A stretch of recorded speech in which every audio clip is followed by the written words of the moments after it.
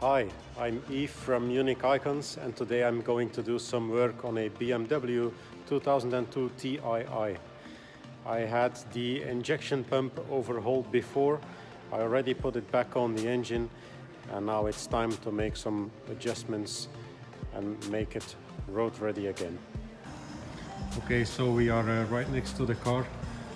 As you can clearly see, it has the round rear tail lights, typical for the phase 1 car. It's in pretty good shape. It wasn't restored.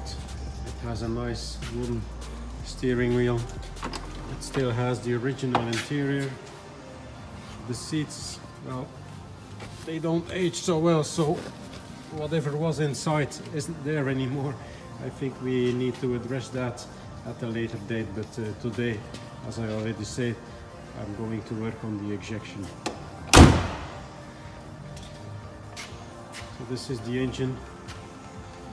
The injection pump was overhauled by a German company, and also the injectors, they were checked and put back to original spec. So all of this I had removed in the past, and this is already back in the engine now. So we are ready to do some basic tuning to get everything working as it's supposed to be, get the emissions right, get the idle right, and another bunch of small stuff. So with some more lights over the engine, I hope you can see a little bit more clear now. But the first thing I'm going to do is to check the length of this rod connected to the injection pump, and then once this one is checked and set, I'm going to check the second one going to the accelerator pedal. So this is what we are going to do first.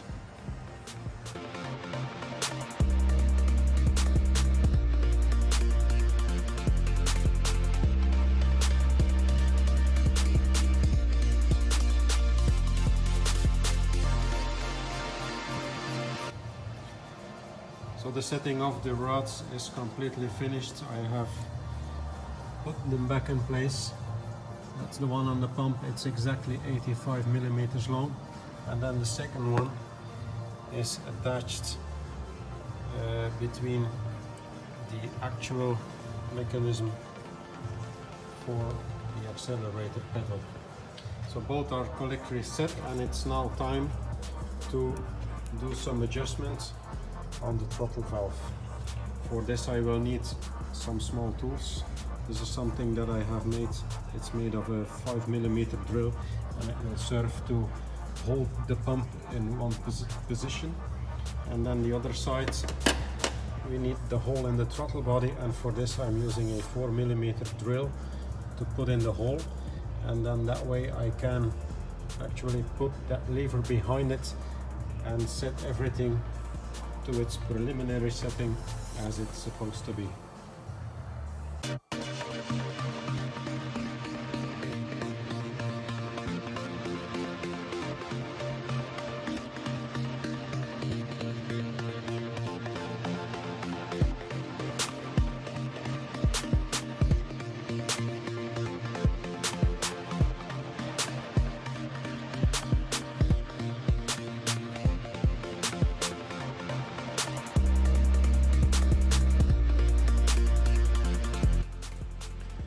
All necessary adjustments being made, it is now time to start up the engine and let it run for a couple of minutes until it is fully warmed up, and then we need to check the CO readings with my digital 4-gas analyzer.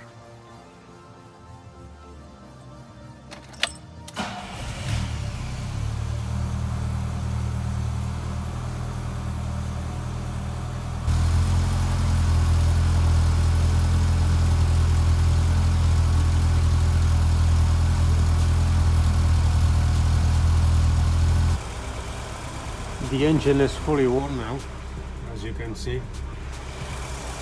and I have already made the final adjustments about CO settings and idle. My 4-gas analyzer reads 2.6 CO, which is spot on. I would say factory settings are to be between 2 and 3%. Going to give the engine some rest now.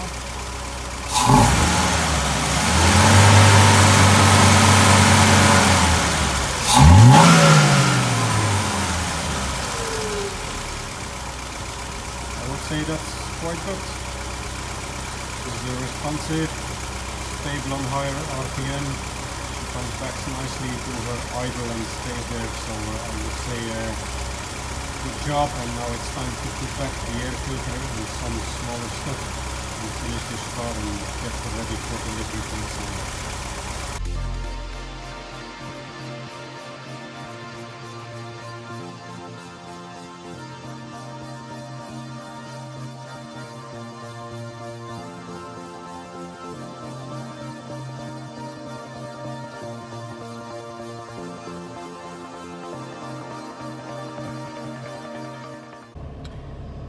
I'm in the car right now. She's all warmed up and ready to have a go.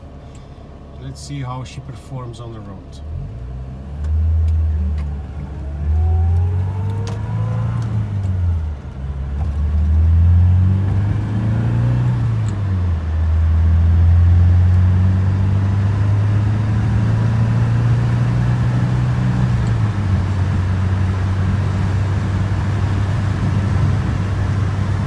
About the noise and the weather. It's winter in Belgium now, raining and cold, and the wipers, they don't like it either. But the car is running fine. The engine is nice and smooth, no hiccups. Seems to have decent power as well. Just give it a go right after this turn. So I'm in third gear, 2000 RPM, and let's hit it. So she picks up nicely. Acceleration is quite good, honestly. Right, that's the way a BMW is supposed to drive, isn't it? Alright. Time to back down before I get busted for speeding and head home. So that was it for today. I just made the final test drive. The car performed well, it had decent performance.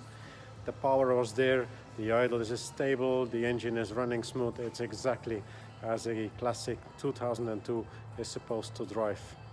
I hope you enjoyed the video as much as I did today. My apologies for the bad sound at moments. I'm not a professional video maker, sorry for that. But anyhow, I hope to see you real soon for a next video of Munich Icons. Thank you.